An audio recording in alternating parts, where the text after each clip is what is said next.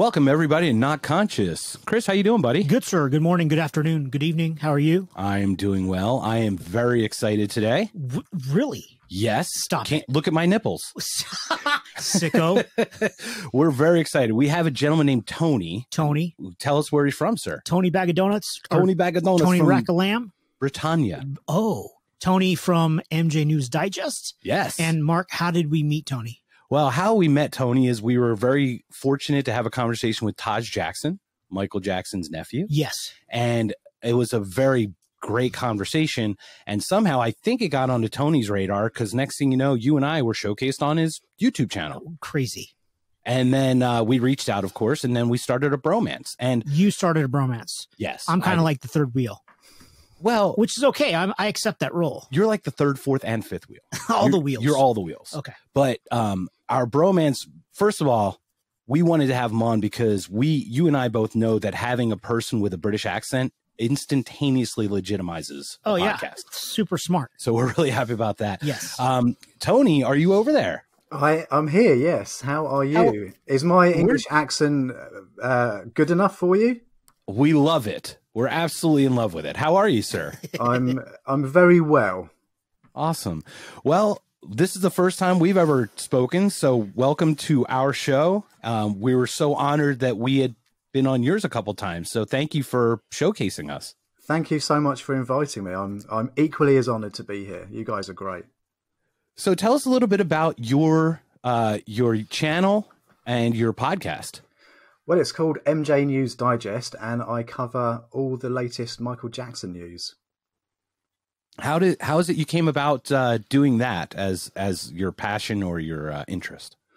Well, I guess no one else was really doing it at the time, and it was just after Leaving Neverland came out, so there was a lot of bullshit about Michael Jackson in the press and on the internet. The press was slaughtering his legacy, and I kind of wanted to do something about that in whichever little way that I could. Yeah, I feel like you've done such a great job because I'm one of those people, quote unquote, guilty of having a really strong anti-Michael opinion coming out of Neverland, right? Yeah. The HBO documentary.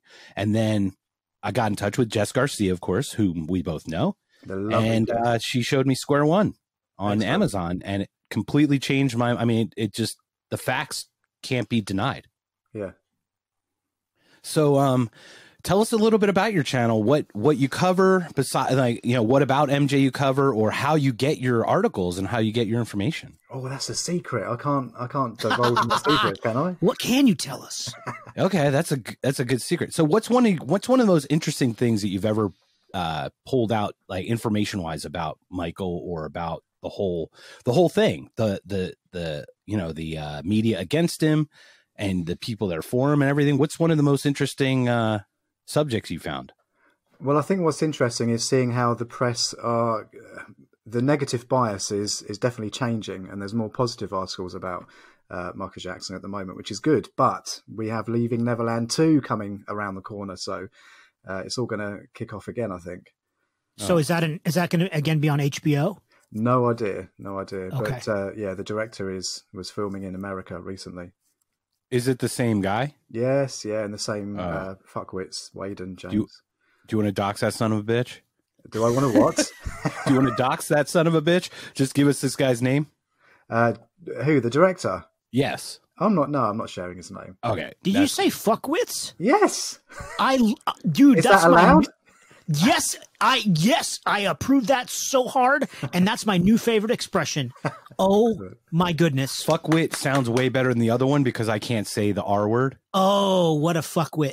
I like fuckwit. I do too. I love it. What's the R word? What's the R word? The R word is it starts with a re and ends with 4 other letters that I can't say because Megsy will. I'm going to say it. It's retarded. Which is in America, that's no longer appropriate. Yes, it's no longer approved. And it's not. It's funny because we don't mean it the way in a derogatory manner. No, we mean it as a way of like, hey, that was really dumb. Don't do that again. Yeah. But people take it too seriously, and it is what it is. You know how that is. So now it's fuckwit. I like it. It's going to be fuckwitted, fuckwitting, so etc. So I listened to your latest episode. I think it was released on December 16th. And we're Americans, so we say like what, where, and not like what and where. I don't say that, do I? What? Where? I do. I do. I heard you say HBO, and HBO. I thought that was amazing. How do you say HBO? HBO? Just H, like just without the h part, we just go HBO. But HBO. Yeah, I found that interesting. It's just a verbal thing that I like to discuss. So Tony, you're on with us. It's your time. You want to talk about some crazy stuff.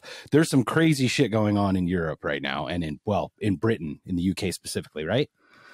Yes, with COVID. Yes, tell us about it. Well, Boris Johnson, I guess you've heard of him. He's our esteemed leader. Yeah. Esteemed leader. Yeah. I like that. Well, both him and his gaggle of cunts have cancelled Christmas effectively for the whole of UK.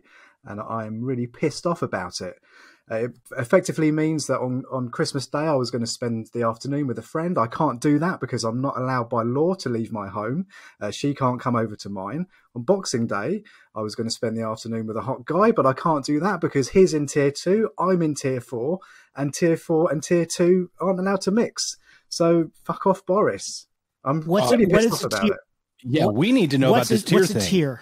Okay, so there was Boris announced maybe about 6 months ago that there was going to be, or maybe 3 months ago, 3 tiers. So tier 1, tier 2, tier 3, and tier 3 was the highest level.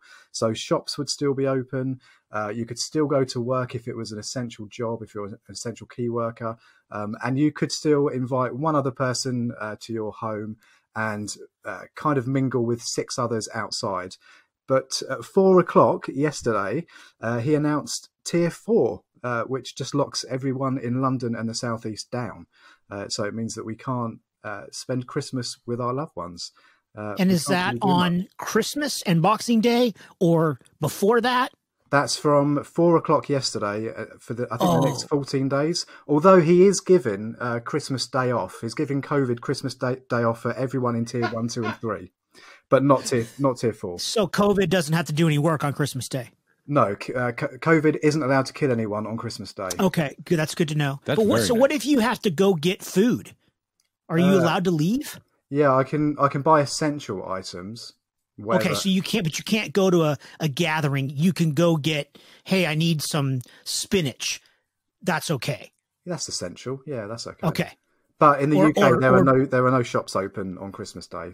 But today's the 20th of December. On the 23rd, if you need gin, you're allowed to buy that. Yes. Because that's essential in my book. Yes, it is. Okay. Excellent. But not on Christmas. I can trump that because Pennsylvania. Pennsylvania. I don't know if you're familiar with this, Tony, but in the United States, some of the states themselves are the actual purveyors of alcohol, hard liquor, for example.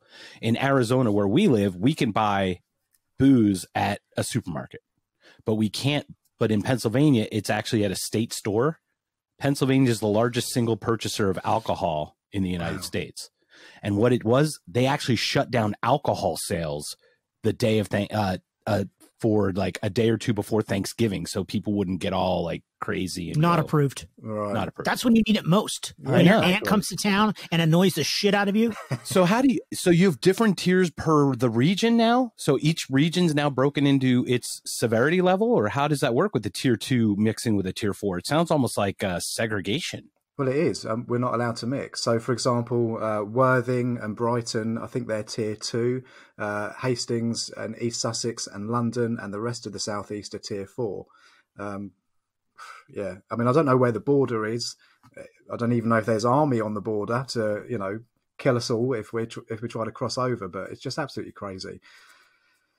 Are they doing card checks and things like that? I haven't seen any locally, but I've seen Facebook videos. Whether they're true or not, I don't know.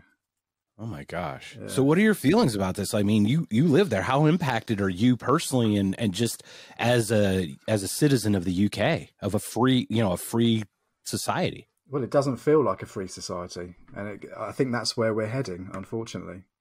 Yeah, I have a little bit of a weird opinion because I'm a conspiracy theorist, and I love a good conspiracy. Well, shit. I'll be honest. I feel like they're pushing us to our brink to see where we'll finally push back. If that makes sense. Yeah. Just to see how far they can do it for next time. And I know that sounds very controlling or whatnot, but it feels that way to me. This does feel like it's a prelude to something a lot bigger. It's kind of like a dress rehearsal. Yeah. It's interesting. And I'm curious how that works, because so my understanding is your main election next year? I've got no idea. Oh, okay. I wasn't sure, because I thought it was a year apart, right? Because we watched something about... Yeah. UK, it's odd years, correct? I don't know.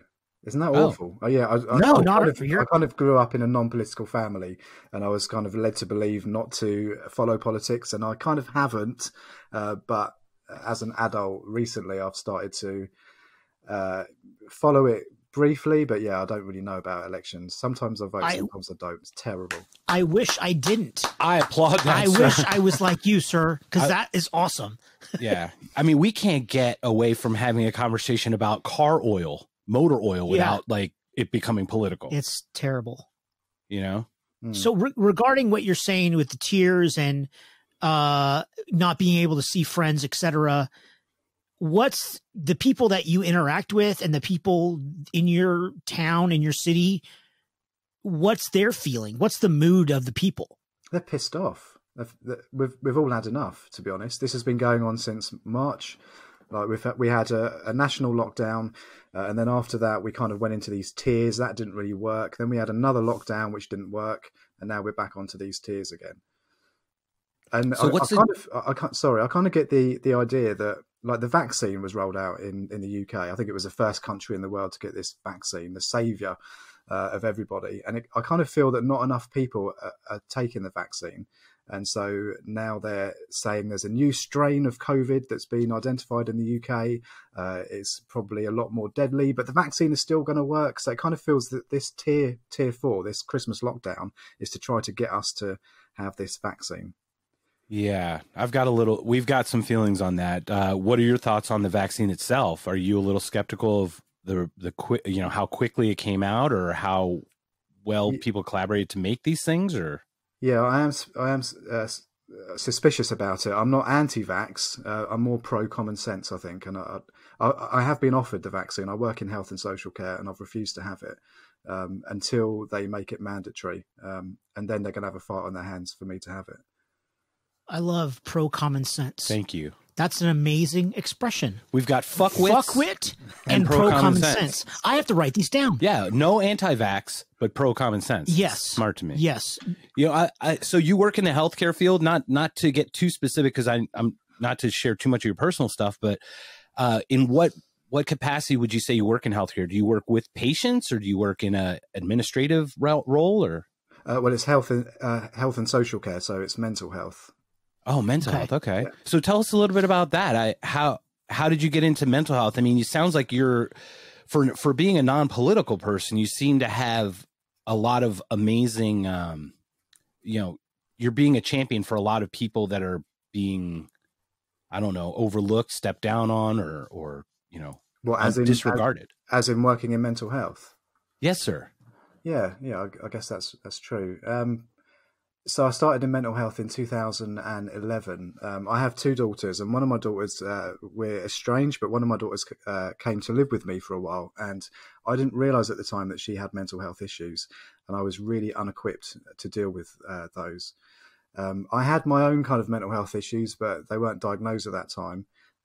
So when she went back to her home after staying with me, I decided I wanted to work in mental health. I couldn't help her, but maybe I can help someone else.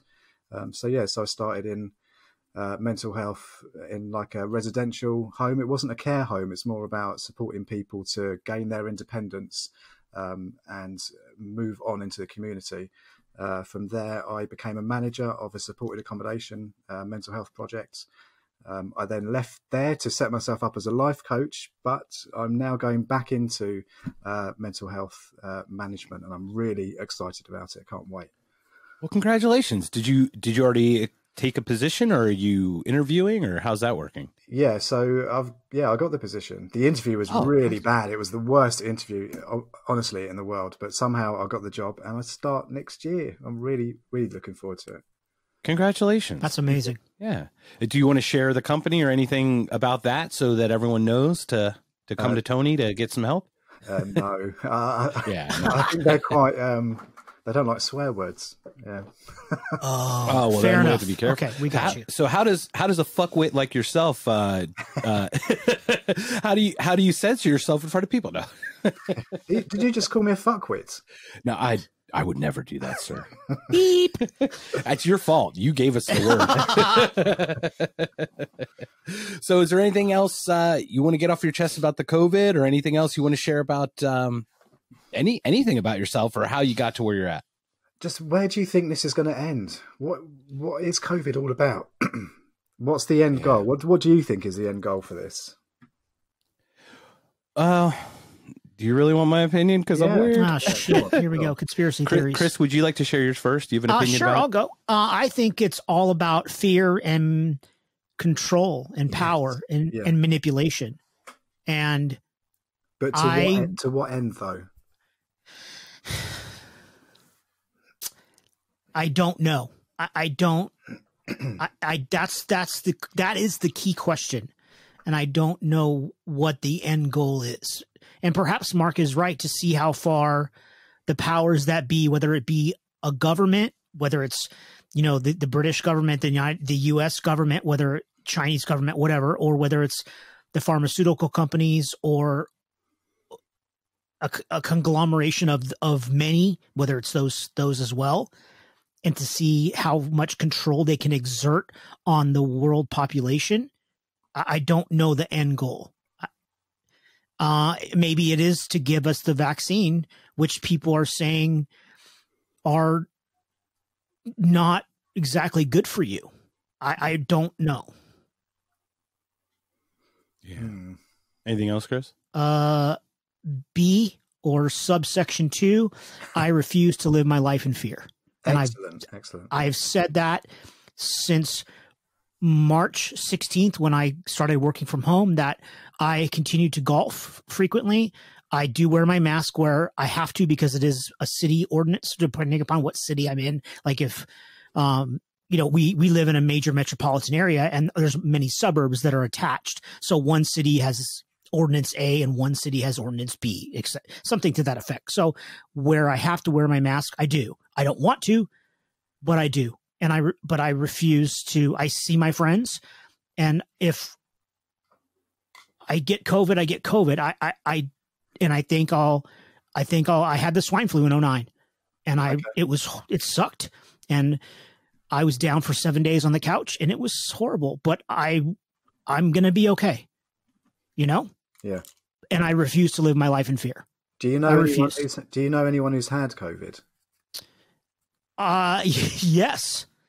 We both have, I think. My direct family back home in Philadelphia, there's 3 generations living in one household right now. My niece, my brother, and my parents. And my niece was diagnosed with it. My dad was deathly ill over Thanksgiving. I think that's what it was. Right. And my mom just got over being ill, and she said she would take 10 steps and then feel like completely wiped. I have a feeling she got as well, considering the niece was diagnosed as well. My parents are in their 70s, high 70s and low 80s. So what's the testing kind of like regime over there? Are you tested frequently, or doesn't sound like you are? It's completely up to you, unless you're not at all, actually. Unless your job mandates it, like my job does not. So I've never been tested. Because there's no reason for me to be tested. So how's the testing in the UK? Tell us about that. That's a better question. That sounds really interesting, because we don't have it unless you go in voluntarily or you have to. Yeah, it's pretty much the same here. I'm not sure if we can go in voluntarily, but if your job if you're an essential worker or you work in healthcare, then you get the test, and we're tested weekly. There are testing facilities that have opened up all around the country. I'm not quite sure how they work, but interestingly, there's loads of videos and photos of these test centres just being desolate. There's like no one attending to them. So I don't know, but I do also know of people that have stuck the test in a pomegranate, and they've received a positive result. So the whole thing is just bizarre. I've heard of that as well. I've heard of somebody tested a mango and tested positive. I've heard of somebody that a nurse sent a test back unopened and it came back positive. Wow. So, and the nurse told this to a friend of mine. So this is secondhand. This is not like, oh, I read it on 47 websites that was so far down a rabbit hole on the cyber interwebs, right? This was a good friend of mine was told this by a registered nurse. Wow. So how much validity does that have? And how are you not into conspiracies, Chris, if you know this kind of stuff? Well, I am, because it's Mark's fault. Common sense. Yes, yeah. I'm pro common sense. We're pro common sense. So, and Mark and I question everything since I was a kid, and that's the problem is that. But I was squashed. Like, hey, why is the sky do this? Don't ask that question. Well, why can't I ask that question? So of course, but it has to have logic to it, right? It has to be like, okay, well, why is this? Okay, well, then why is that? So it has to be. There has to be some logic. And then when I heard the mango thing, and then now you say pomegranate, I mean, it's at this point, pick a fruit, you know? That's amazing. So if I may, it's my opinion that Tony, do you really want me to start at like the beginning of the Wuhan and everything? Just where my mind is as common sense as it can be. How much time do you have, Tony? I have a nice sprinkle of a common sense with a little conspiracy. Oh, God. So it's my opinion that the virus was being examined and studied at this really shoddy biochemical thing in Wuhan. Right. Because they had really bad ratings before. They had cleanliness issues and like on Yelp, they had thumbs down and stuff like that. In China, Yelp, yes. Oh, China Yelp. On Shelp, it was they had thumbs down. So what happens is when you study these types of things, and I don't know if you're familiar with a gentleman named Brett Weinstein, but he's actually he's the guy up in Oregon that was Evergreen College. There was an Evergreen College thing with some social justice stuff maybe about 5 years ago. He was part of that, but he's a very intelligent man, and it's his opinion, and I echo it, that they were working with it and testing it, because they do that. You know, we do have biolabs around. We have a CDC in Atlanta that deals with all these nasty things. And I think they got it to the point. Center for Disease Control. Thank you. Center for Disease Control, Continue. the CDC in the United States. I think it just, they had advanced it to where it could go from Passover to humans from animal, and then it got out. I don't think it was malicious, but I do think it was manipulated, if that makes sense. Okay. So that's my opinion on how it got out. After that, though, remember 100 years ago, we had the Spanish flu, right? But we didn't have technology like we do today with all the internet and all that stuff. So that was more of a management thing. What, 50% of people died, was it? Or 33%? 33%. Wow. It was a huge number, right? Well, it's my opinion that this happened. However, now people are looking to take advantage of it as it's happened. I don't think they created it to start manipulating, but I think they're taking advantage of it being what it is, right? It's a brilliant opportunity to control a whole species of people. That's what's happening. Yeah, it's like a thought experiment. Yes. It's like it does feel that way. And are you in the UK, have you talked about removing currency and going to a digital form only? Have you discussed that at all? There has been some discussion, and like locally in shops, especially during the first lockdown, there were signs saying that the vendors wouldn't take cash, would only take like chip and pin. I don't know if you have that in America, or like the card. We do, yes. And when you say, Mark, I have a question about your question. When you say digital, do you mean no credit cards as well, like pay with your phone? Yes. Or what do you mean? From what I've read some other things about our government, and what we're seeing is we're now supposedly have a digital wallet associated with our social security number. Oh my God, for real? What they're stating is that currency is physical, right? So you get germs on the money and then you hand the money off. Right. They're saying I'm sorry. I hate the they and them. You mean the aliens? The claim is that the money can spread germs. So let's get rid of money. However, how do you get money then? It would have to be a centralized place. It's now married to your social security number. You are now indebted to the government because they will have all of your money, all of your funds. You could pay with a debit or credit card, or is it? I would think it's all through a phone system, and you could have a credit system. So wait a minute. Is it cashless, or is it It's cashless. So you would still use a debit and credit card tied to your own bank account, or is it a centralized one bank? Well, for the actual payments, everything's going to be married to your Social Security number. That's the general goal. Okay, that's probably down the line, though. Right. But that's dangerous, right? Right, but the first step is to go cashless. Yeah. Tony, what are your thoughts on something we're already going that way.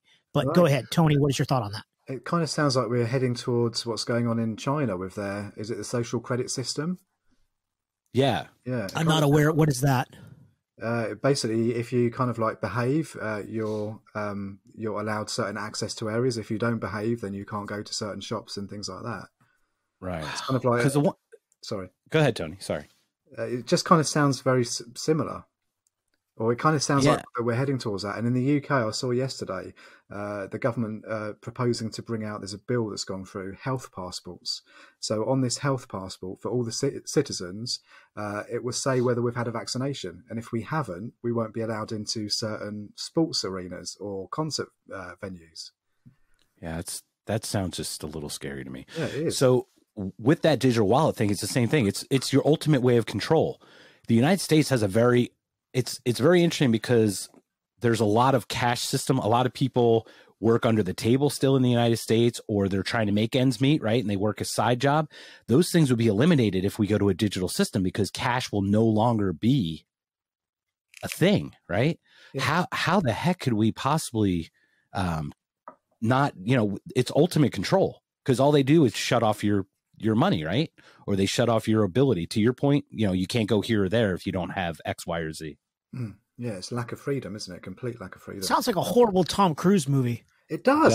This feels like an end of the world sci-fi movie, but we're in it. It's like Majority Report. Not Minority, Majority Report. Yeah, and it is a little scary. So Tony, how do you combat that in the UK? Because it sounds like the UK is a little more. I mean, it's a smaller landmass for sure. So I'm wondering if it's just a little easier to manage possibly than something like United States. Plus our philosophical, we're gun toters and freedoms, and you can't see Mark with his fingers in the air. I did finger guns. Like a cartoon character from the 1950s, Yosemite Sam. Pew, pew, pew, pew, pew, pew, pew. So what's the next step for the UK in this sense? Is it rallies or? I would hope so. I would hope that we start a revolution. I think that's what's needed. The government just aren't managing whatever is going on. They're making a right fucking pig's ear of it. And unfortunately, it's all of us that are suffering. We had the health secretary on Good Morning Britain. It's a morning breakfast show, fake crying because someone was receiving the first vaccination. It's on YouTube. It's like, what is that all about? Fake crying? Fake crying, yeah. Yeah, check it out. His name's Matt Hancock on Good Morning Britain. Yeah. So he was fake crying because somebody was getting the vaccine? Yeah, so he was like crying because he was so relieved that the vaccine was out. Oh, like happy tears. Yeah, but it was fake. It was fake. You could, yeah. Okay, now I got you. Okay. Yeah, I just pulled up Matt Hancock as we're speaking. We'll go down that rabbit hole. Maybe we'll do it. Won't. So Tony, did you really think the podcast would be about this crap? No. Hey, let me tell you something. I do like a good conspiracy. It's funny. I had a gentleman named Daniel on one of the early episodes, and it was right out of George Floyd. And he's a half Jamaican. He's a biracial gentleman that lives in the UK. Right. And it was the same thing. Like, we were thinking about, hey, let's have this fun chat, and it got so serious because right before we got. That's what you guys do really well, though. You can have serious chats, but keep it fun as well. Yeah. Well, thank you for that. And we actually love your content. How do you make it so presentable and so tight and so beautiful when you present the information to us? I really feel like this is a real bromance, isn't it? You're blowing a lot of steam up my ass. This is great. This is not a joke. He's really good at it too. I watched them, and trust me. Let me put it this way: we just started going back on video, and I forgot to hit the microphone on button, so we have 2 hours of us video with quiet. Oh, I've done that, and it's basically like because I don't know what I'm doing. But I keep telling him we need a checklist, but he doesn't want to have a checklist for the checklist. Oh, okay. As he shakes his head no at me. But you've got a really good setup. Chris was showing me the your Instagram earlier. My setup, it's just a microphone and a laptop. That's all it is. You're like how do you? professional. Yeah, but it does. I mean, it's all synced up with the video. Like I'm just blown away by that because I have zero of that skill. Well, and obviously, Tony, your video editing skills are they look top notch. No, they're pretty non-existent. So I wow. I screen grab the news stories and then edit them in the video editor and then just record the vocals over the top of it. There's no script. I just talk, as I see. But it flows very well. And now I'm blowing sunshine up your ass. Sorry. Fuck. See what I learned from Mark? This is not cool. Anyway, I guess the point is I was impressed with your videos. That's all. Thank you very much. Thank you. You're welcome. Thank you. And that's why we want to have you on because I'm intrigued with how did Michael Jackson become the biggest, like one of the more focused? Were you always a fan? Oh, always. Yeah, always. Okay. Because we just spoke about our ages and all of us are within 3 years of each other. Yeah. Wow. So you're in the middle. I'm the youngest and Chris is the oldest. Yeah, great. Thanks. But youngest doesn't mean jokes. anything really in this case because we're like yeah, with the maturity level of a 9-year-old between the three of us, it appears. So yeah, when did I get into MJ? When I was about 6, I guess. My mum let me play with an old record player, and she shared some of her vinyls, which were J5, Jackson 5, and really liked those. And then got into the Thriller album, and it just went from there. And I must admit, at one point, especially as a teenager, I absolutely idolized Michael Jackson. But I think as you get a little bit older, you kind of realize, I appreciate him more rather than idolize. He did make mistakes, and there are questions around his life, but he did lead a very unique life, and I don't think we can judge. We weren't in his shoes, so to speak, so we can't judge the decisions that he made. But yeah, I think he was an amazing man, and I will continue to highlight the press bias against him. Yeah, and I find that interesting too, because to your point, like the idolizing thing, right? Everyone's fallible. So we've all made mistakes. It's hard. It's a very big challenge to idolize someone because in that way, then they're perfect. Yeah, exactly. But we all are human, right? And I think the way that you mentioned about admiring him, that's the much more healthy and common sense way. Once again, we just talked about, like you're in the camp of common sense. Yeah, exactly. But as a teenager, you do kind of idolize people, don't you? Yeah, you do. And I find that interesting. Could I ask you a question about, because of the mainstream media, right? Mm-hmm. In my opinion, the mainstream media has set this narrative about who Michael Jackson is. Yeah. So we do not trust that because you and I have seen the truth, right? We've seen what it actually is, but versus what they're telling us, right? Mm.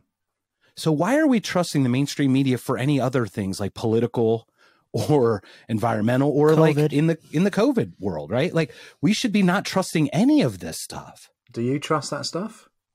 Not at all. No. So you're talking about... I don't even watch the news anymore. So you're talking about in general, like as a society, like why do we trust mainstream media? Yes, correct. Yeah, mainstream. And let's be honest, politically, even this recent political run, I'm not going to go one, but it's agenda driven. How the heck are the people who know that they lied about Michael Jackson trust what they're saying about political parties? How can you trust one part of it but not the other? People are sheep. That's what they are. Like yeah. You work, you have a long day at work. You're absolutely knackered. You just come home, put the TV news on, and it's kind of escapism. You don't want to think about what's going on behind that or what the agenda is. You're just letting it wash all over you and taking it in, unfortunately. Yeah. So how is it that we got wired slightly differently? What happened to us? No idea. Yeah, that's a good question, Tony. What makes you question things, Tony? Yeah. Did you always have, growing up, just a general curiosity in general, or more skepticism, or how was your kind of upbringing in that way? Yeah, I've always been kind of like open to different kind of things. Definitely not being narrow-minded, as a child and as an adult. But I think you have a responsibility to yourself, whether you do believe these things, as a kid and whatever. It doesn't really matter how you're brought up. You have a responsibility to yourself as an adult to not believe everything that you're taking in, to kind of do your own research and find out the truth. It's really dangerous to take something from one source and just believe it. But unfortunately, a lot of people do. Yeah, I feel like I spoke about a gentleman that I work with, and he's a genius. He's borderline genius. And I talked to him about something about the environment and how pesticides were starting to work to the poles because of the way it evaporates and then kind of reconstitutes colder area to the point where it can't evaporate and go away anymore. Right. And he's like, don't tell me that stuff. I don't want to think about it. I'm like, you're a genius. You're the one who can fix the problem. Why are we intentionally turning our heads, right? We're almost like ostriches in a way. But there's comfort in ignorance, isn't there? There is. Do you not think? I think there is. I agree 100%. Chris, what are your thoughts on that? Well, that's also part of the reason why I stopped watching the news, is because I know, and I stopped watching the news a while ago before COVID. And it's because I know there's horrible things that happen every single day all over the world. I don't need to be reminded of that. Yeah. So why would I want to keep being, it's like I'm immersed in garbage. Yeah. So I don't need that. I want happy things, unicorns and rainbows. You know what I mean? But that's a good point. That's a really good point. It's about deciding what we want to consume and how what we're consuming as entertainment or whatever. It's like food. It's affecting our mind just the same way as food is affecting our body. So, you know, like you're saying, why take in all this fucking shit? It's not going to do you any good. And you've come to that realization. You're woke, Chris. You're woke. That's amazing. Sure. Thank you. Yeah. Has woke gotten kind of a little bit of a bad connotation recently in the UK? Yeah. It's because it's woke to the point where you're actually hurting the initial cause that you were waking up to. Yeah, exactly. Well, it's trendy now too, right? So yeah, it doesn't. Yeah, the word is now trendy. Yeah, and it's been.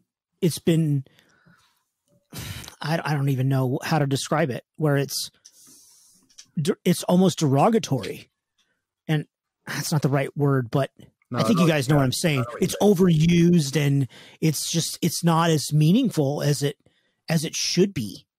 Like, why don't we just calm down, slow down, take a deep breath, and think about what we're all doing as a population of this planet, not just the go USA or go China or whatever country you're from, but as a human, what are we doing? Because we're all the same. You know, we all pee and fart. Calm the hell down. It's going to be okay if we all take care of each other. But humans naturally don't want to do that. You know, survival instincts, et cetera, et cetera. And that's a challenge that we face. Chris, you need to be president. That was a beautiful speech. That was amazing. Thank you. No, sir. I'm gonna have a food truck. I'm president of the food trucks. You can be the president of the Food Truck Society? Yes. Do you guys have food trucks in the UK? Food trucks? What are food trucks? It's like a tiny bus that people sell food out of, like gourmet tacos or grilled cheese sandwiches or. How about, come on. And do they like cook food? Chips? Yes, sir. Fish and chips. Yeah, we have fish and chip vans, and yeah, we have food trucks. Okay. Yeah. Okay. Oh yeah. So, yeah. So I guess there may be food vans trucks over there. They jumped last 5 years. They just like blew up in the United States. Yeah. Everybody's got a food truck. They're usually really bad for you. Usually there's a lot of grease and butter and artery clogging amazingness. Delicious. It's so delicious. Yeah. I know. It's great. That's the whole point. So it's funny too. Sorry, what are your guys' thoughts about, like, just going back to Michael Jackson and leaving Neverland? And obviously, you, Mark, you were talking about your relationship with that film. What do you think was the agenda behind that? Because a lot of ignorant people were just soaked up leaving Neverland and taking it as gospel. So what was behind that, do you think? Well, what's interesting is we were all adults, like 20, 21, 22, when the actual trial was going on, right? So I can tell you I have vivid memories of what they were telling us was going on in the trial, which we obviously are finding that wasn't true. Yeah. Right? Yeah. So since then I've been manipulated. I'm not, and trust me, as I like to sing, I was a singer. Michael Jackson Thriller it's just all the albums are great. And I love Jackson 5 and all that.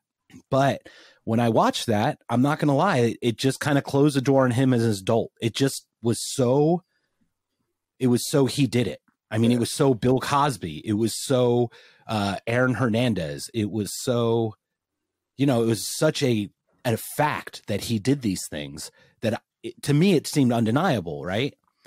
And I'll be honest, I'm not a cancel culture guy, but personally I will, right? Like I could not listen to Michael Jackson as an adult.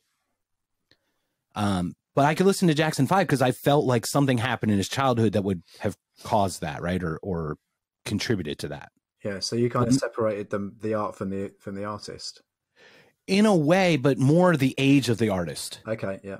Because as a child, he was a victim, in my opinion. Okay. Right? Because I don't think bad people. I think bad people are more created than just born. Right? I don't think psychopathy or sociopath behavior. There are some where it just happens, right? You're born that way, but it's more culturally derived than it is, just a genetic tick, right? Do you kind of mean more along the lines of there are no bad people, it's just bad behavior or bad things that these people are doing? No, I believe that you can be created to be bad, right? Okay, yeah. What nature versus nurture, what you're saying? Yeah, there's a nature versus nurture aspect to it. And I have personally seen child abuse and child molestation, how it's affected people that are good people at their core. But that doesn't also mean that every victim of child abuse turns into a child abuser. That is absolutely correct. 100%. Yeah. So I'm not like that. It's not like, oh, you were abused, so you must be a bad person. That's not how I see it at all. But in this specific case, it was one of those things. But then when we look at the news, and the thing about the one that got me, there are two things that were really stood out. One was the accusation about the train station that was years later. Yeah. Can you tell us a little bit about that one story? Because that one alone should kind of, make the rest of the story crumble. Yeah, I'm not very good with dates, but apparently, during the film, James Safechuck says that he was abused multiple times all over Neverland, bearing in mind that there was like cameras all over Neverland. It was staffed and all. Anyway, so he was abused in this train station. I think he said he was abused upstairs in the train station. But at the time when he's saying he was abused, the train station didn't even exist. I think it was like built something like, was it 3, 4, 5 years afterwards? And then when fans kind of discovered this, all of a sudden he kind of like changes when the abuse happened, and actually the abuse carried on into his teenage years, which he doesn't mention in Leaving Neverland, and I don't think he mentioned it in the original court case either. Right. So that was the one for me, right? That was a big one for me. The second one was the part about AJ Benza and how he was either being fed stories or putting stories out to protect Harvey Weinstein back in 1995. Right. 25 years ago, Weinstein and that whole organization, Hollywood, had been doing that. Like, and now that obviously came to fruition, and we see how true that was. Right. Yeah. So now the whole thing feels like we're just being jerked off. Like I gotta say, we're being manipulated on every. Jerked around would be more appropriate, sir. Which one? Jerked around. Yeah, jerked not around. Jerked off. Not in a good way. Not jerked off. I guess. No, it's definitely bad. Weirdo. And then the last part of that was when something about, was there an Oprah comment about something like, you still have to believe the accuser whether it was a Tuesday or Wednesday? And I'm like, wasn't it like 2 years apart? That's like not a Tuesday or a Wednesday. So, and obviously she capitalized off of Michael Jackson's interview back in what, 93 was it? Yeah. That made her. Yeah, she became a global star after that, and then she's just hit all over him and his family. Yeah, and I've got other personal things with Oprah. It's my opinion that she has some high up opinions about eugenics and things like that. And Chris and I are going to do a eugenics podcast about it. Okay, cool. What are your thoughts? Tell us about you. I mean, tell us what your about Oprah. I think she's a snake. Did you watch the Leaving Neverland after show with Oprah, where she was she had an audience full of yeah, we watched that too. Yeah. And didn't she at one point turn around and say something like, I mean, I only saw it once, but I'm sure she said something along the lines of, as if you're being abused as a 7-year-old and someone is touching your penis, you're going to like that. I just thought that was absolutely outrageous. What? She said that? I don't know. It's not even worth listening to again, but I don't want to even give it credit. But if that was said, that's ridiculous. I don't remember that, but she was going down the route of kind of like grooming. You know, she was saying that her mission has been to kind of uncover the patterns of grooming, but then why doesn't she focus on the Catholic Church? Exactly. Oh, sorry. I'm a little bitter about that. No, exactly. I apologize. Yeah. And so also, did you, okay. Sorry, I'll just no, please. This is your show, my friend. Please. As a child abuse victim myself, when I watched Leaving Neverland, again, I only saw that once. I've spoken to other survivors, and we kind of get like a sixth sense, and you could just tell that they're lying, that they're bullshitting. They're not. I don't know how to describe it, but do you know what I mean? I mean, could you see through them? Yeah. Well, the thing is, the show that is Leaving Neverland is designed to play with your emotions. Yeah. Definitely. So during that, I had already been told that Michael Jackson was guilty, right? Yeah. For all this time. So going in, I'm already leaning in that way. So it didn't help, right? So I didn't look for those cues. But what I find interesting, you mentioned you're a victim of child abuse or child molestation. Yeah. Okay. How many people have we come across that are victims of this or have had this in their life and then look at Michael Jackson and say no?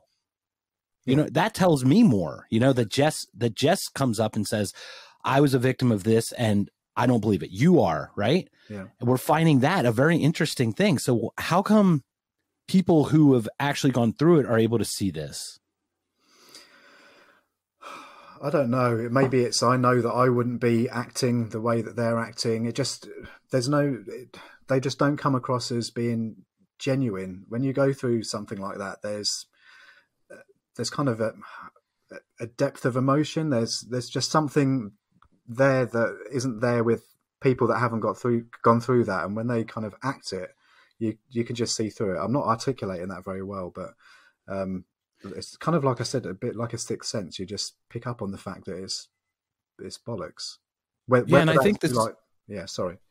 No, go ahead. I was going to say whether that's through like facial expressions or body language or just the way someone, you know, is sitting. I don't know, but it did not ring true to me. And working in mental health as well, I come into contact. I work with a lot of people.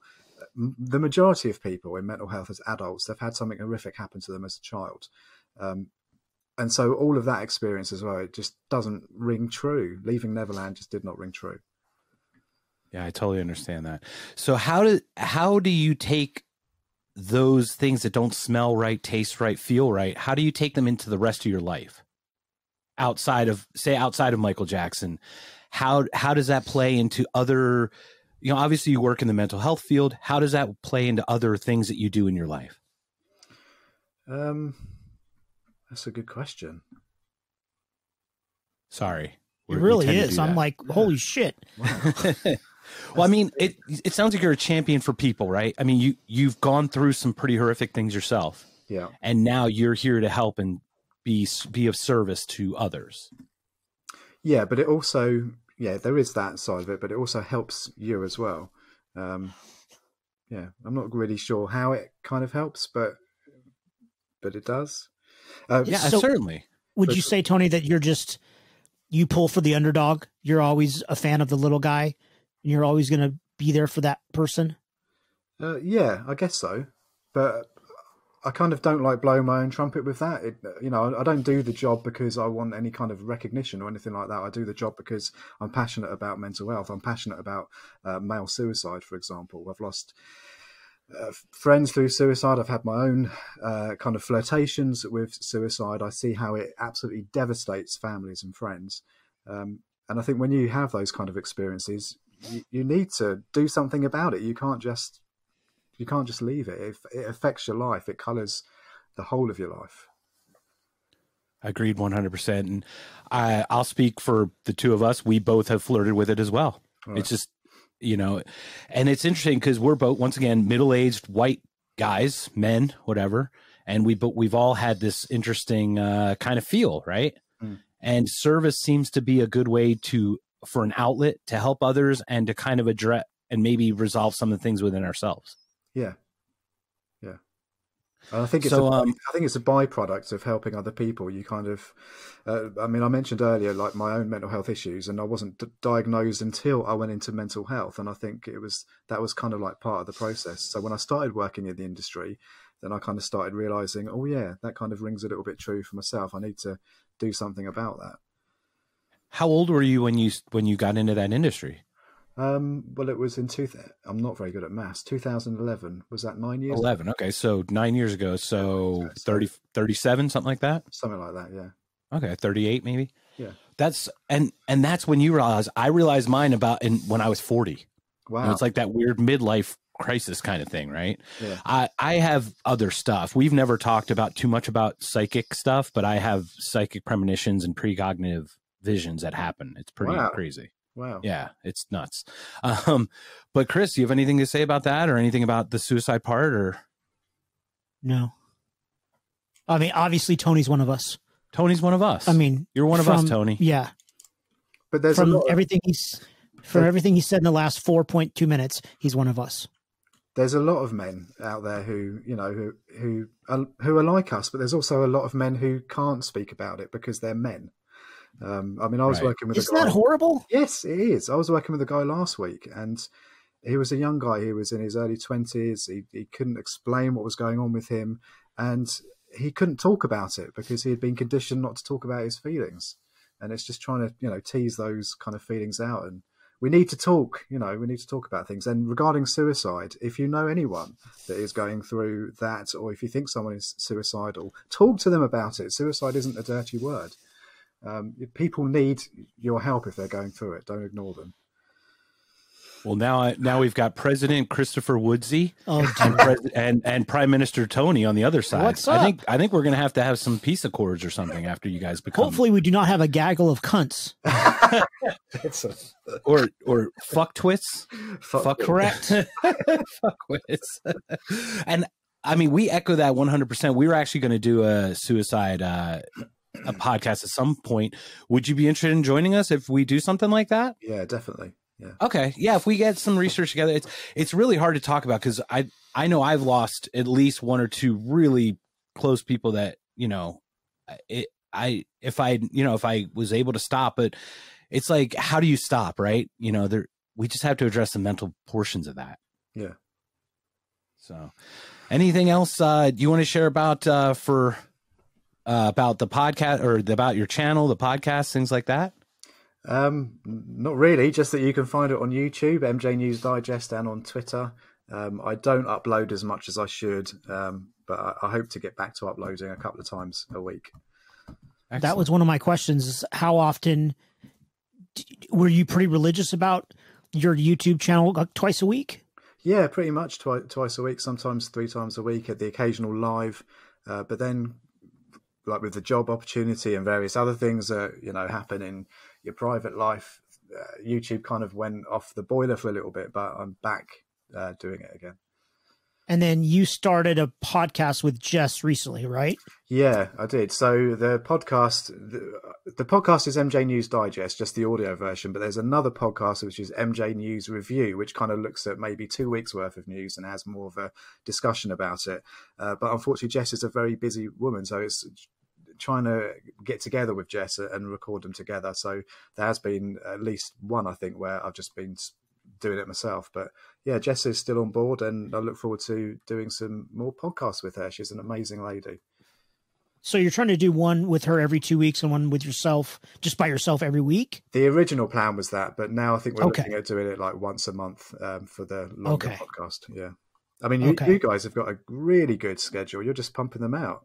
Well, we only live 20 minutes away from each other, and between the two of us, we do come up with too many ideas, and you know, we go on so many freaking tangents. It's ridiculous. And usually both of us have something to say. Yeah. So that's the issue. Yeah. Well, that's what's great about opinion. You know, we're allowed to have them. Like at least assholes. until they tell us we can't have them anymore. So, Mark, you kind of didn't answer my question. What was the agenda behind Leaving Neverland? Oh, You kind of, you were talking about Harvey Weitzman. Do you think it was to do with that, or? I would attest it's a bigger picture. Michael Jackson has already been found not innocent or found guilty, however you want to say it, in public opinion, and they're just capitalizing on it. Yeah, it's interesting, isn't it? Because in the court of law, he was found innocent, but public opinion is guilty. Right. Public opinion is guilty. And guess what? It's a moneymaker, right? Michael Jackson's still a big name, so you can make money off any show about him. Yes. And the truth is, if I was on the losing side, there's two ways you can do it. You can either acquiesce and say, you know what, we were wrong about the way we reported the whole time, or you double down.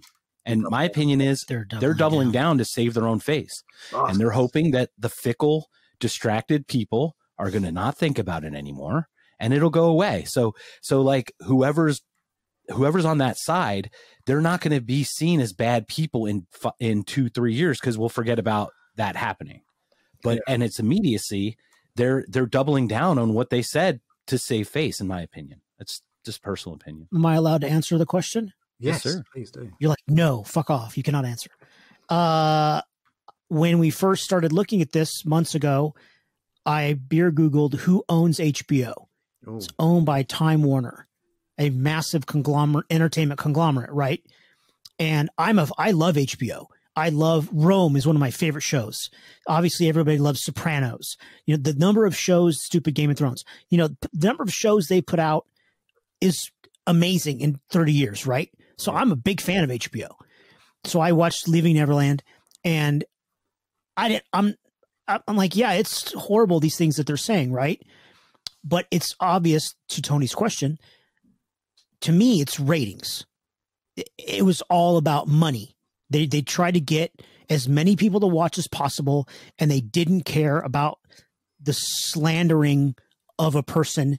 And as I told Taj Jackson, they didn't care about the ramifications of what they said to the family of Michael Jackson, to Taj and Michael's kids. And they just came out with guns blazing, regardless of the fact that there were 14 charges against Michael, and all of those were found not guilty. Yeah. And that was never mentioned. It was just the word of two people. That's it. That's the end of the sentence. It was the word of two people. Yeah. Done.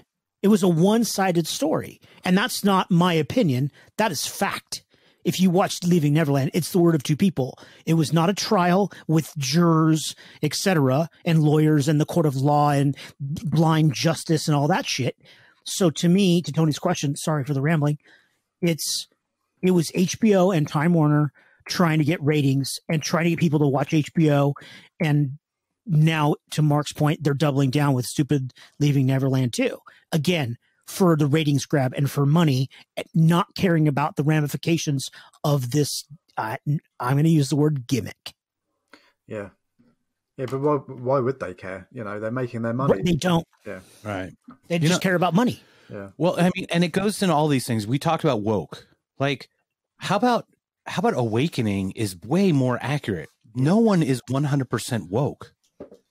Woke is like a state of mind that is complete. Everyone's always, I think we should always be striving to be woke, but no one can just be woke.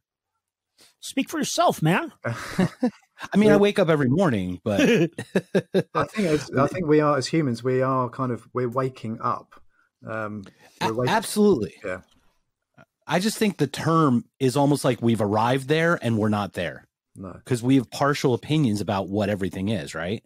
So we're not 100% woke yet, but I think the attempt to do it is where we make our. Can anyone ever be? Because we're always learning. Right. We're always trying to improve. We're always trying to get better. And I like the word enlightened. I mean, because we're always trying to. I try to be better tomorrow than I am today, right? But a lot of people aren't. A lot of people don't give a shit. Right. A lot of people feel they are already there. Right. And I don't think that's possible. Yeah. Because there's always something more to read and something more to learn and something more, a different perspective, to different way to look at something. Right. So can you truly ever get there? No, I don't think so. Right. But and, I mean, maybe I'm wrong. No, I agree. And looking at those, I don't know if you're familiar with the Me Too movement, Tony, when we had that happen. Yeah. And once again, I just want to be clear. There are bad people who do bad things to good people. That is a truth. Okay. Me Too absolutely had its place. However, when it got bigger, like, for example, are you familiar with Anthony Bourdain's wife? Vaguely. Otavia Buzia? No. I think it was her. Okay. So Anthony Bourdain's wife alleged that she's part of Me Too. She was being abused or being... By Anthony Bourdain? Not by Anthony. I think by Weinstein. I think she was part of the Me Tooers. Okay. But she had an affair with a 17-year-old. And she, to get herself out, so she Me Too'd somebody who when she claimed she was Me Too'd, for example, right? And Anthony paid this gentleman off money, and then Anthony killed himself. How long after? Like a few months after, if even that. You know, it's like these things can be very dangerous if they're not watched closely. Yeah. You know, so it's just weird things like that. It's not the initial people that are harmed. It's the ones who pile on and try to take advantage of those situations. Would you mean like a cover up? Yeah. You know, I mean, that's a simplified. That's really what it was. She was covering it up. You're not talking about this, but other cover-ups, not just this one specifically. Well, how could I get attention? Oh, I was molested too, or I was affected too, right? Okay. So it's kind of an attention grab in the design, but the actual movement is a great concept, right? There have been bad people doing bad things for a long time, and we need to expose those. But we have to be very careful about who we accuse and how we accuse, because a false accusation could undermine the whole movement itself. I agree. Interesting, yeah. I don't know. My brain works. Are you just talking out of your ass now? Yeah, I think so. Okay, cool. Here, let me put it back. As long as it's clear. So anyway, do we have any? I don't think the Me Too movement was kind of like as big over here as it was in America. But yeah, you made some very valid points, Mark. Yeah, I mean, Me Too started with Weinstein, if memory serves. Correct. So, Tony, what's your take on Mark's comment 7 minutes ago regarding Weinstein and Michael Jackson in the 90s, where people were supposedly planting evidence against Michael to throw the dogs off of from Harvey Weinstein? Yeah, that makes sense. Yeah, it's not the first time I've heard that. I had heard that before, and it's good to hear someone else say that. Are you guys aware of, like, when Leaving Neverland premiered at Sundance? Yes. Okay. So also at the same festival, there was going to be the Harvey Weitz. Is it Weitz? How do you pronounce Weinstein. it? Weinstein. The Harvey Weinstein documentary. Yes. Yeah, but Leaving Neverland was kind of like shoehorned in at the last minute, which was a bit curious. And the heat was taken off Weinstein, and instead everyone is focusing on Leaving Neverland. Can you remember the Harvey Weinstein documentary? Did you see it? Yes, I did. Yes. Okay, cool. Yeah, so it was terrible. Yeah, there's definitely something in that, I think. You know, if you want to talk about conspiracies, but so you agree that I mean, we can call it whatever you will, but it was like the powers that be were deflecting away from Weinstein and onto Michael Jackson.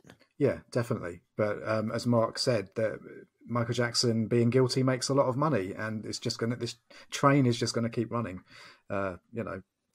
But it's up to us to do our due diligence and get that message out there. And I'm interested in, like, both of you talking about how Square One, amazing film, how that swayed your opinion. How did it change your relationship with Michael Jackson and his music? Did you start listening to his music again? Or are you like rediscovering new songs, or how did that kind of pan out? With me, it didn't really change. I didn't really stop listening to his music either way, because I can separate the art from the person. Okay. Kind of like with Kevin Spacey, you know, these horrible things. What horrible things? He abused the actor. Kevin Bacon, like, sorry. I don't think Kevin Bacon did anything bad, but, you know, I don't know. Thank God. So I think Kevin Spacey is an amazing actor, and I'm not going to American Beauty is one of my top 10 favorite movies, and I'm still going to watch it. Yeah. He did horrible things. Yes.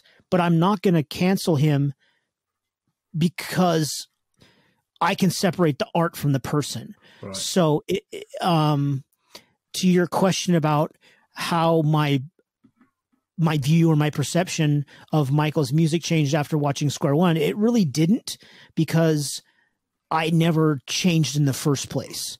But did it make you more sympathetic maybe towards Michael Jackson? Oh, well, absolutely, because it was more, Square One was based on facts.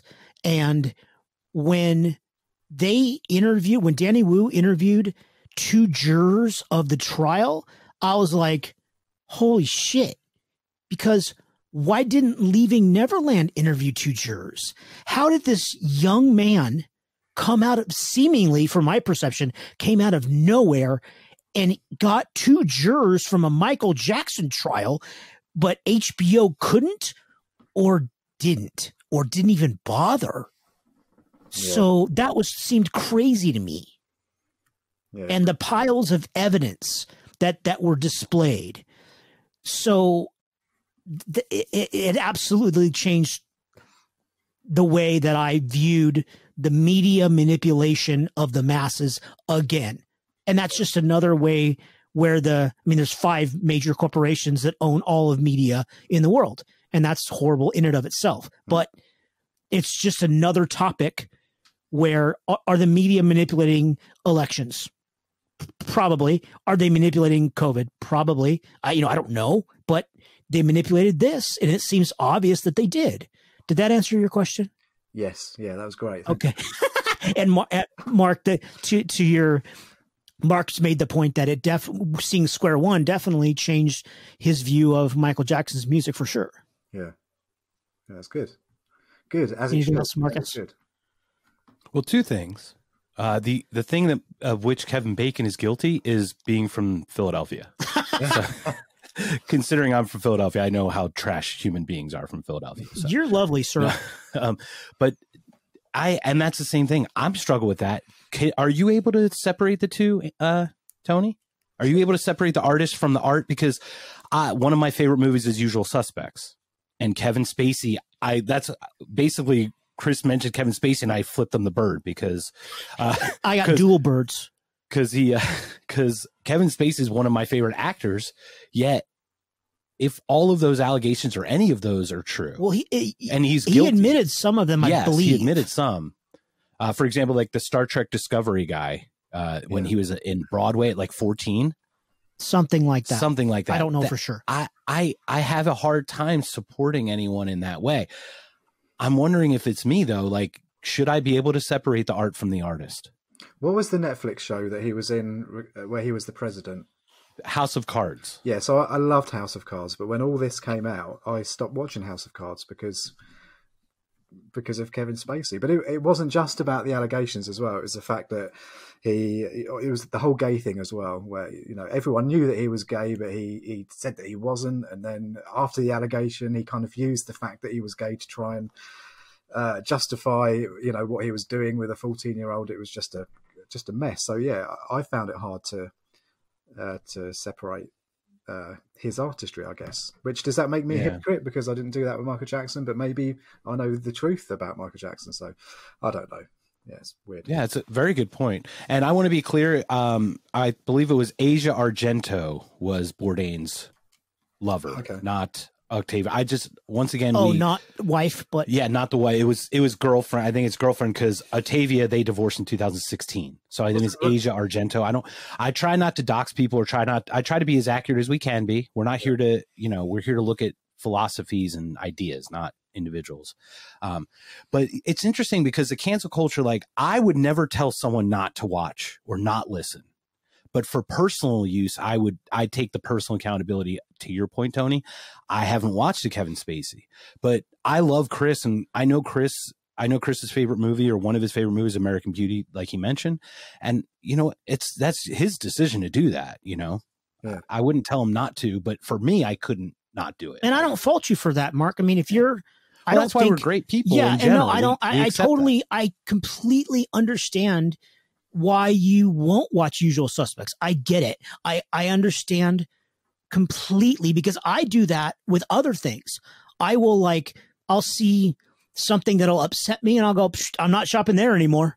I'm not going to buy that car because something will upset me, and I will purposely, consciously not do something to not give my money to somebody or not spend my time with a certain company or certain whatever. So I understand the way that your brain is processing this, and I totally respect that. And I have no judgment towards that at all. So I get it. I just look at it differently. That's all. Right. No And I certainly accept you for how that is. I mean, and that's the thing is, goddamn love fest. This is ridiculous. The three of us being who we are, we've always done the vote with our dollar kind of thing. Of course. Right? So in a weird way, it was kind of pre-cancel culture, because individually we can say, I'm not going to spend my money on this. Yeah. But where cancel culture is gone, it's now you're tweeting 1 million billion people and telling everyone else not to do it too. Yeah. And I feel like that's a little controlling, in my opinion. What are your thoughts on that, Tony? Yeah, definitely. Definitely. I agree. So it's also, I wish I could tweet 1 million billion people. I know. That's 1 million lot. billion. There's only 7 billion now. We need 1 million billion. That's a lot of people, dude. But those kind of tweets do put pressure on a lot of people. You know, well, I just tweet out dog pictures and Legos or Lego. What are you saying? What was that? Lego, like the snap pieces. The you put little together? tiny toys built in Sweden. Yeah. I have a Lego addiction problem, Tony. Excellent. Chris likes to think that the plural of Lego is Legos. It is not, sir. Oh, it is Lego. Lego. See, Lego. Lego. I'll drink margaritas and I'll build Lego. Excellent. Do you buy like the adult kits, like the Star Wars and all that? Yes, sir. I just finished the Imperial Star Destroyer, and it sat in my closet for 8 months, and then I bought the Millennium Falcon 5 days ago. How many hours did you put in? I believe it's on your Instagram, right? No, it's on, because I don't have an Instagram. My dogs have an Instagram. That's right. It's on Twitter and the Facebook. The Imperial Star Destroyer, which is 3.5 feet long, took me 32 hours, 45 minutes. Wow. Over I think it was 2.5 weeks. I'd work on it for like 9 hours one day, and then I would not touch it for a week. It's 31 pounds, Tony. It's goddamn ridiculous. Wow. Does it have like moving parts and lights and stuff like that? It does not have moving parts. It does have moving parts, but no lights. The light kits are extra, like $59. And I'm like, yeah, I don't need any lights. I'm good. So do you have any other hobbies or anything that you do, Tony? Not really. No. No? You just work and work, right? Just, yeah, pretty much work. And the podcast, that's a good balance. Yeah. And you're a tea connoisseur. Oh, definitely. But yeah, when I talk to my friends about the MJ podcast or the YouTube channel, they're like, what the fuck are you doing wasting your time on that? But, you know, to me, it is a bit of a passion, but it's also a balance. When you've got a stressful job, you need something to balance your life. Absolutely. That's a good point. I never thought about it that way before. That's a really good point. It's something about the balance. So why would they think that's a waste of time? What's their philosophy on it? I haven't really gone into detail with them, but I guess kind of like you're spending time on a celebrity, a dead celebrity. So I think there's a bit of that. Yeah, but to the point, the thing that got me about it is the system that told me the wrong thing. I'm all about, and I mean, Chris and I have talked about this, is these systems are in place, and we're doing podcast episodes that show where the system rears its ugly head, right? Yeah. We've done it with medical. I don't even know if that one's out yet. No, right? Pharmaceutical industry. But the COVID thing, we've done it on so many different, the Catholic Church. Yeah. We've shown where the system of control needs to be looked at. We're not saying burn everything down. We just want to come up with a better solution to replace it, not just to destroy it, if that makes sense. But wouldn't it be quicker just to burn everything down? Start again? Chris votes yes on burning everything down. However, Mark does not. Mark, tell us why you don't want to burn it down. Well, it's my opinion that we can come up with a replacement system that we can test in a vacuum, like beta testing, and then have it replace the current system. Because in my opinion, a lack of a system with humanity, the way humanity is very dangerous in my opinion. Oh, good point. Yeah. That's bullshit. Like, burn it down. Well, like the term defund the police, it's catchy, right? It fits on a poster board. But the truth is, oh, you know what's a better poster board than that? Burn it down. Up. Oh, burn it down. But defund the police is great, but it's like all you're saying is get rid of it. Tony, do you know what he's talking about? What, defund the police? Yeah. Yes. Yeah. Okay. I just wanted to make sure because that is an American vernacular. I went ummy on you. I'm sorry. My bad. But the defund the police is basically just saying strip them of their resources. That's not saying let's look at how it's being addressed and how it's being spent so we can do it better, right? It's a much different conversation than just burn it down. And I think with looking at it from a constructive critical point of view is much better than a destructive critical point of view. But who is going to beta test this new thing? Surely it was the governments, is it? Mark? Well, that's the problem, right? We have elected officials and such, but I mean, one of the problems in a free society as we are is I think the scale, it's hard to have this many people to scale be free, right? Under one ideology, I guess. Mark's point is that in the United States, there's 320 million people and they're all individuals with individual thoughts, individual freedoms. How can you move everyone into one direction? Yeah. And the only way to do it is do it like China does it. That's my opinion. I mean, unfortunately, with that comes huge masses of control. Where you lose the American way of life, the constitution of freedom of this, freedom of that, etc. Yeah. Yeah. We're fucked, basically. Yeah. Exactly. I think I'm going to move to Canada. Well, that's the thing is, I mean, you know, one of the most egalitarian is like Sweden, for example, and but Sweden has such a small number of people comparatively, of course, right? I mean, say they have 10 million people, we're 33 times that size. China's 3 times the size of us. How could you possibly manage? It's almost like it's challenging to do it that way. Yeah. And the United States had a really good idea in my opinion, when they first came to fruition was it's beautiful, right? Individual states are individual, but we come together as a country, right? But they are individual groups within that country, which is why California shut down, Philadelphia shut down, but Texas, Arizona are wide open, right? Yeah. So it's just kind of philosophies. How do we get through life, Tony? How do we get through this Prime Minister? We need to just have fun. Just have fun with life. Try it. Like when I was talking earlier about you know, I'm fucked off with the fact that Christmas has been cancelled. Look at it in a different perspective. Yeah, it's annoying, and I'm not going to be able to do what I want to do, and nor are millions of other people. But there's also people that are a lot worse off, or you know, we're not in a kind of, you know, we're not in war, not in World War III, although some people could say COVID is World War III. Things can always be a little bit worse, I guess. I don't know. Yeah. So with that, what happens though, this is where it gets scary though, because we decide that and we're cool with it. Now the people who put those policies in place go, well, no one's pushed back, no one's fought, they've accepted it, right? To that original point. Yeah. Then they're like, what next can we do to see if you'll push back or not? Yeah, we do need to push back. Yeah, I feel like there needs to be a healthy pushback. You know, it's just not obviously not violence, right? The one thing, I'm a constitutionalist, man. I believe in peaceably assemble. And right? let me tell you, I'm a lover, not a fighter, as Michael Jackson says. So I wouldn't. I wouldn't burn places down, but there has to be peaceful protest or something more than just peaceful protest, though. Yeah, there needs to be an actual movement, an actual result of the protest, right? Yeah. And I wonder how do we get to that without it getting violent or getting out of hand? That's the question, I guess. Tony used the word revolution earlier, but what exactly does that mean? I think is the big question. And because I agree that, and I hate to say, oh, we need change. Well, no shit. Everyone knows that.